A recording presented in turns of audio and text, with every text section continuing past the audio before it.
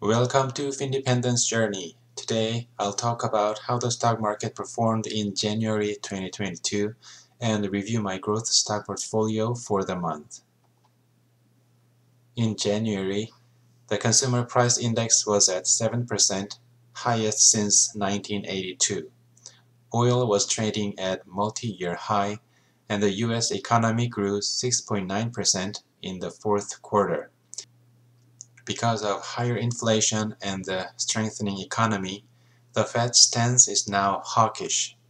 After the January FOMC meeting, experts are expecting an interest rate hike in March. Equity markets declined and hit correction territory. The market was in extreme fear, as could be seen by the volatility index hitting 52-week high. All the major indexes declined. A decline of 10% from recent highs is considered a market correction, so most of the indexes are in correction territory. Small cap stocks and big tech were some of the worst performers. My portfolio comprises mostly tech stocks and small cap stocks, so unfortunately, it didn't perform very well. Now let's take a look at my portfolio.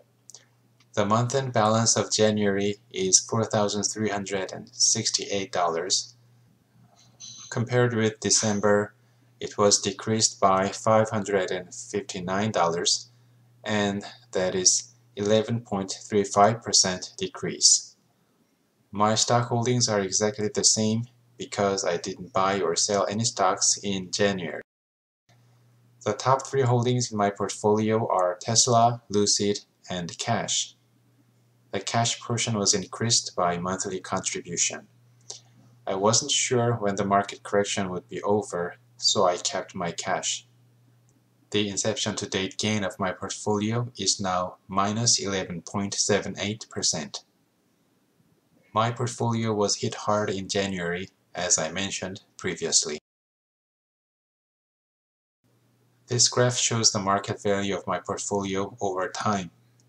January shows the worst growth rate within the trailing 12-month period. The market value has decreased by 11.35%, as we saw in the dashboard. However, I'm not too worried. I'll remain calm and try to find opportunities to buy more stocks at a good price. That was my portfolio review for January 2022. If you have enjoyed this video, please help this channel grow by hitting the like button, leaving a comment, and subscribing to the channel. I really appreciate your support. I also recommend checking out my other videos that may interest you. Thank you for watching.